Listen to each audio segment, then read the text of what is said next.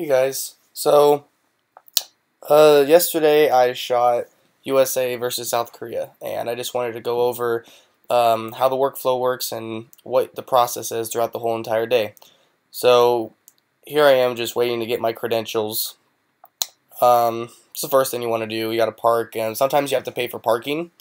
Got to be prepared for that. I was actually unprepared. I had to go to an ATM because it threw me off. This was actually my first pro event that I covered. A couple weeks before that, I covered USC, but that's college. Once you get your credentials, you just go through the media entrance. They check your bags. Every venue is different. Every place is different, but generally they're going to check your bags, make sure you don't have any weapons on you or anything dangerous. Like I said, bring money just in case you have to pay for parking. Just because you have media access doesn't mean that you get free parking all the time. Every place is different. Checking our bags. Sped up the video because a lot of it, the raw footage was about 2.5 hours, so I had to speed this thing up and cut out a lot of stuff. She's checking my bag, she's marking it, go through the thing, kind of like a whole airport kind of process.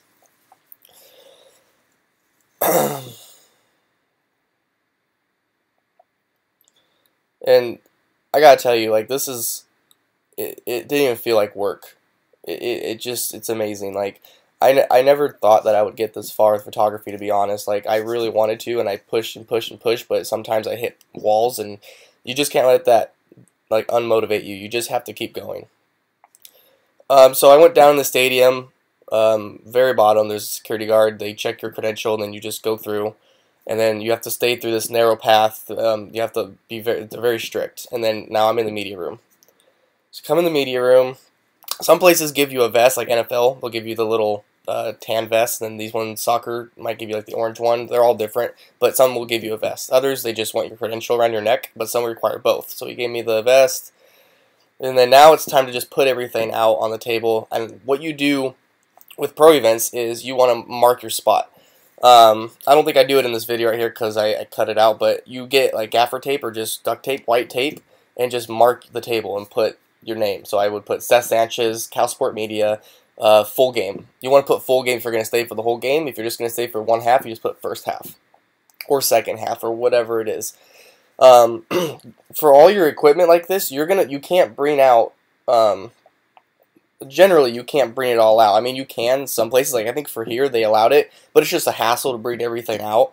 So you generally want to keep your laptop and everything, your bag and lenses and stuff you're not using, in here in your media room, and you mark your spot and leave it there. And you think it's very dangerous. It is, because anyone can pick it up and take it. So you need to get locks. The think tank have locks on the zippers, and then you can also just get like a bike lock and lock it up against the chair leg. Same with your laptop. I bought one for my laptop so you can keep it there and locked. What I was doing earlier when I was walking back and forth with my laptop cable, I was looking for a wall charger. This one that we were up against didn't have one. There was ones over on the right and the left, but they're too far. So if that ever happens, don't be afraid to ask someone in charge for an extension cord. They'll give you one. That's what they did for us. So there's the lock for my laptop. I'm just untangling it and going under the table and going to lock it in place. For Macs, I think it's called a PNY lock. They have different ones for each type of Mac. Mine's a Retina display. But yeah, you just pop it through the little crack in between the screen and the keyboard, and it just locks in place. And I heard that it's very easy for people to, cut through a lock easily like that, a bike lock, but that they have to be having those, I forget what they're called, they have to have them on them, and they're pretty large. And even if they have small ones, I doubt that anyone in the media room is going to be carrying that, because like I said, they check you when you walk through stuff. But like that right there, I'm putting the lock on the think tank bag. That's a think tank airport security version 2. Really good. And then I'm putting the lock right now on the actual bag where the handle is on the bag. You can wrap that around the chair leg or the table leg. Putting on the vest. So once you got everything locked up, you're pretty much all set to go, and then you have to go out and mark your spot on the field. getting there early is important. I'm here. We're about 2 or 3 hours before the I forget what they call soccer. I think it's kickoff, or I don't know. That's football. Before the game starts, you want to have your spot marked in the media room, and you want to have your marked spot on the behind the goal. So getting there early is really important. Okay, so now I'm all set up. Later on, they brought me the extension cord, and I plugged it in, but I just cut that out because it took too long. So, got the 400, attached the 1DX with the monopod, and we are ready to go shoot. Now, while you're shooting, it is very important to chimp, and I read online that you don't want to do that. People say, oh, don't chimp, it's stupid, you can't chimp. That's very immature or amateur, and I mean, you have to with this kind of job.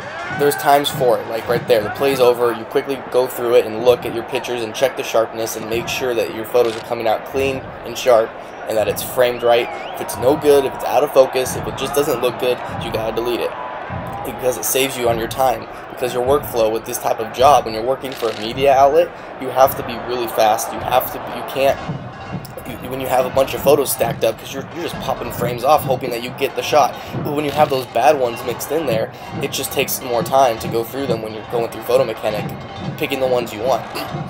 So what you want to do is, while you're popping shots off, and once the plays are far away from you and there's nothing going on, or the ball goes out of bounds, you quickly check your photos that you have right there and just delete them. Delete any of the ones that are bad, so you save more time when you're going to be editing them. So I'm only showing you the first half of the game. So these are some photos playing in the back of what I got. So first half, you got to get at least 8 to 10 good photos, which is actually pretty easy. I mean, sometimes you might have a hard time, because in this type of situation I was dealing with shadows and sunlight way over there. You can see where it's all blown out, and it actually got worse. Like, it wasn't just like a chunk of dark and a chunk of light. It got really chopped up, and it was really complicated. So here we are. We're in the media room now. The first half was done. You can see that I marked my spot right below my hand, right there, right in front of the laptop, where it says CalSport Media. So I'm popping all my stuff in the cards, and then I go in the computer, dump them all in there. We're in Photo Mechanic right now. That is the program you want to use for this type of job. You need Photo Mechanic 5, I'm telling you right now. Get it. It's not that expensive. I think it's like $100. You need a fast memory card. You need a fast memory card reader. The memory card reader I have is a Lexar USB 3.0, and I have UDMA Lexar 7 16GB 1000X memory cards for my 1DX, so I don't have to worry about buffer, and it's just great. So yeah, that guy was talking to me while we were editing. He's a really cool guy. He was just asking me if I knew who some people were, because you need to know who the people are in these photos. You can't, it's not just about popping off shots and then editing them and cropping them and sending them. You need to identify who they are. That's why I have the roster right there on the left side of the computer.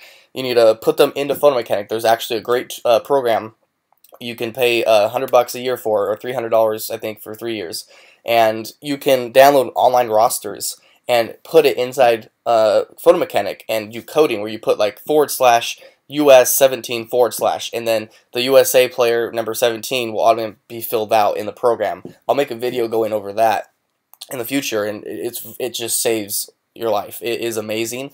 If you're doing this type of job and you don't have that yet, I'm sure you probably do, because it's well known, but get it.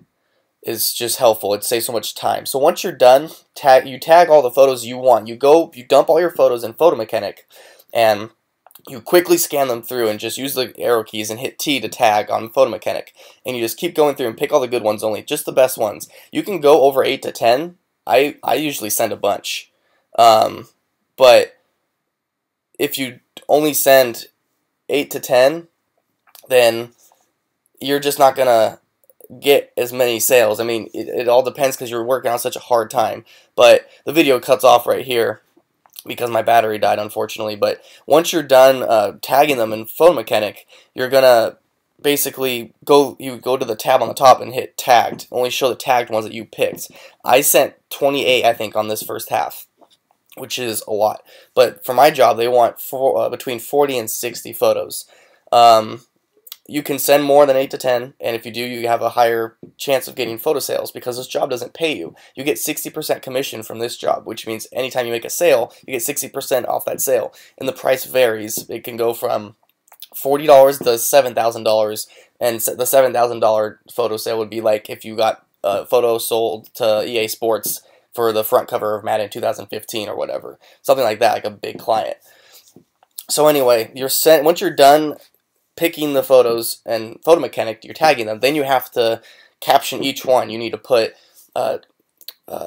February 1st, 2014, this was in Carson, California, United States, dash, and then put a description of what's going on in the photo. Say, for example, USA, I don't know the names, like Tony Gonzalez, number 4, moves the ball down the field past South Korea, Hwanjo Lee, number 13, during the friendly game between USA and South Korea at the StubHub Center in Carson, California, and then put your credit image, Seth Sanchez / CalSport Media. You need to do that for every single photo. There are shortcuts for it, and I'll go over that. It's not as stressful as you think. You don't have to put that whole thing for each photo because there's shortcuts, so you can preset it and then just put a description of the players only. And then there's also shortcuts for putting the players' names, so you don't have to worry about spelling and all that. I'll go over that on the next video. And then you move them over to Photoshop. I shoot RAW. I've seen people who shoot JPEG. It's okay, but you want to shoot RAW. I suggest you shoot RAW.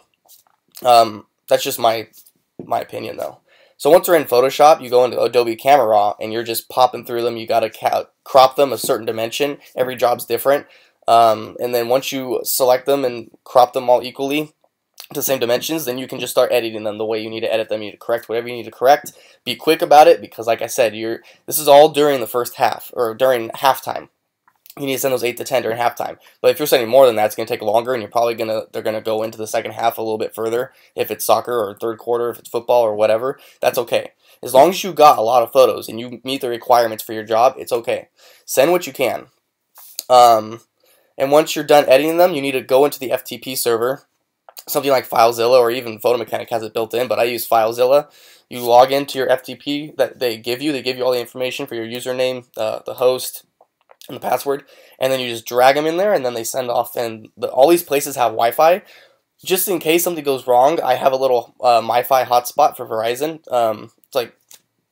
It's free if you add it to a line. It's costs like $300 if you buy it out of contract.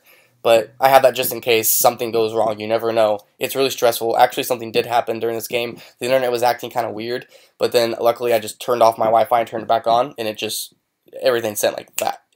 I sent 28 photos in like 2 seconds. It's super fast Wi-Fi at those places. So yeah, that's it. That's the workflow of this. I really hope you guys enjoyed the video.